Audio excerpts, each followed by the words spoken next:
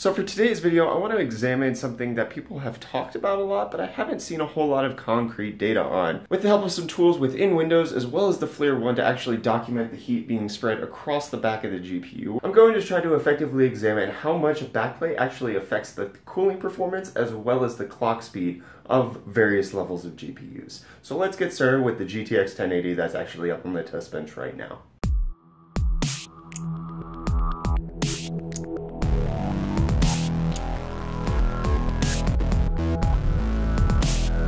So to do basically all of the testing on the GPU, we're going to run the stress test within 3D Mark for TimeSpy. And we're going to measure the max GPU temperature that arises here with MSI Afterburner, and I'll take some thermal images of the backplate during the stress test process to see exactly how much of that heat is distributed across the backplate, and when the backplate is removed, how much is still left on the PCB. We'll also be examining just how much the core clock goes up, which with GPU Boost 3.0 is directly affected by heat. So let's go ahead and start the stress test, which will run for 10 minutes. I'll take my thermal images roughly at the 5-minute mark. So we'll check back when this is finished. All right, the benchmark just finished.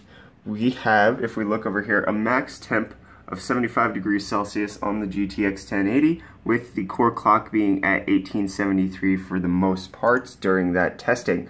So the plan now would be to take off the GTX 1080, I'm going to put the GTX 1070 on the test bench while I strip the backplate off of the 1080 itself, and then move on to each other card while I continue to strip the backplates off and then put them on the test bench afterwards. So we'll move on to that.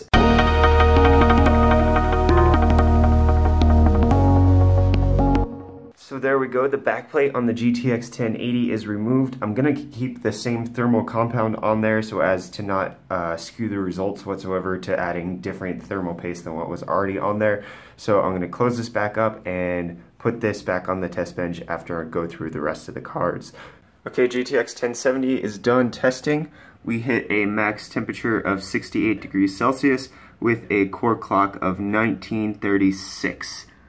Now moving on to the GTX 1060.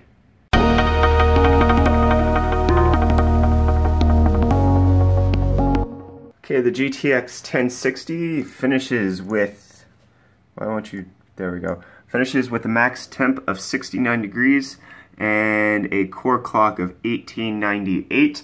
Now it is time to move on to the RX 480, which actually will probably be a different scenario as far as calculating core clock, just because the boost clocks on AMD cards don't necessarily work the same way as NVIDIA cards. So I think the AMD cards will more than likely just be a reference of temperature rather than temperature and boost clock.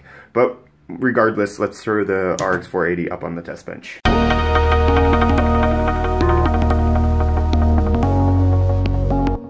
Okay, the RX 480 is finished up with its testing. Unfortunately, for some reason, MSI Afterburner actually isn't even recording the temperature of the 480. I couldn't even go into settings and find it under monitoring. So, had to use GPU Z to get the temperature, which it looks like 79, maybe 80 degrees Celsius right there, and then yeah, 1330 core clock. So that's going to be pretty steady because that's the boost clock of this card. I don't think that will change with the temperature, but the max temp that we got here was 80 degrees Celsius with a fan speed of 60%. So take off the backplate on that, and now it's time for the RX 470.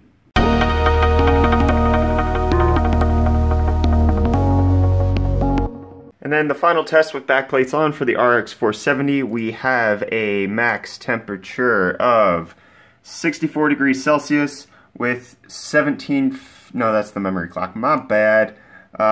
Somewhere around the 11, oh, that fluctuates quite heavily. I'm going to say like 1178 is the average that's going on there. 1180. 1178, 1180, somewhere in there. So I'm going to take off the backplate on the RX 470, and I'm going to throw up the GTX 1080 without the backplate back on the test bench, and we're going to see if there's a temperature and boost clock different.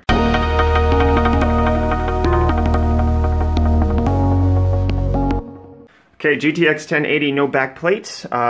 With a backplate, it got up to 75 degrees. This is up to 77 here, and the core clock was 1873, and it's still the same. So there is No difference here. Time to check the GTX 1070.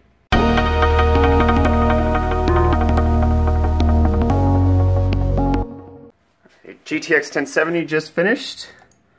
Alright, high temperature is 68, which is the exact same as what it was beforehand, and the core clock is 1924, which is actually 12 megahertz lower. So while the temperature stayed the same for the most part, the core clock did drop slightly. Interesting.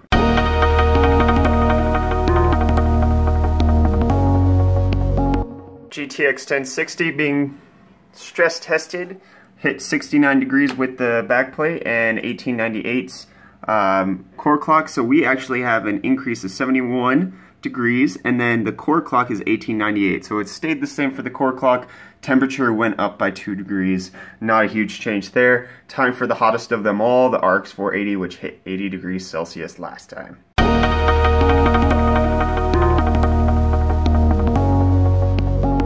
RX 480 just completed the stress test. Moving on to GPU Z, we see 79 degrees Celsius for the max temp and 61% fan speed, which is 1 degree lower as far as overall temp, but 1% higher in terms of fan speed, so basically inconsequential. And the core clock, yes indeed, is 1330. So the RX 480 stays the same. Now it's time to move on to the last graphics card, the RX 470, and we'll wrap it up after that.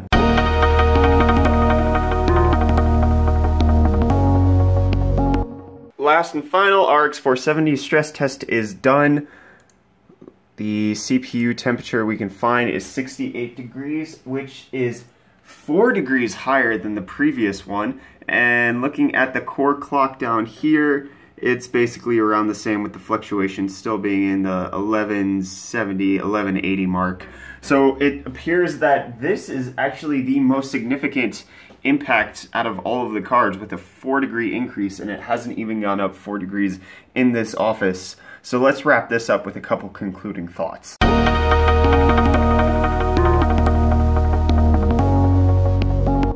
So looking at the final data and wrapping things up, it appears that having a backplate or not having one doesn't really make a whole lot of difference in terms of the core temperature difference on a graphics card. One of the things that I didn't account for that you can see on the thermal imaging pictures is that the VRMs, especially on the NVIDIA graphics cards, you can see a significant higher temperature on those when the backplate is removed than you can with it on. And that's because on the Galax graphics cards, there's actually a thermal pad located where the VRMs are on the back of the PCB right there to help actually dissipate the heat through the backplate. So it actually is slightly helpful. I didn't actually test the VRM temperatures, but it's something to look out for if you are taking a backplate off for whatever reason. I'm not necessarily sure you need to, but also just even thinking of graphics cards that come without backplates in the first place, I'm very certain the manufacturers are thinking about the heat on the VRM modules, and it's not necessarily something you should concern yourself with. So this Zotac is likely fine. Pretty simple conclusion here, nothing really that surprised me. Backplates make no difference whether on or off, but I think it was something that needed to be quantified.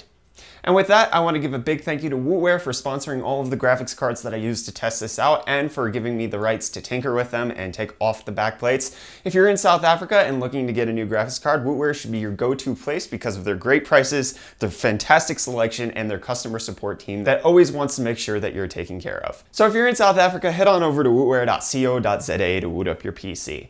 And that wraps it up for this backplate investigation video. Like this video if you found it enjoyable, helpful at all. Dislike it if you already knew all of this information or just like, I knew that, so why am I even watching this video in the first place? Totally give me a thumbs down at that point. Leave me a comment down below with any suggestions that you may have with regards to investigating different parts of computer hardware and how one part may affect the other. Whatever your suggestion may be, I'm definitely keen to hear them. And that's it for this video, and I'll see you guys in the next one. Cheers.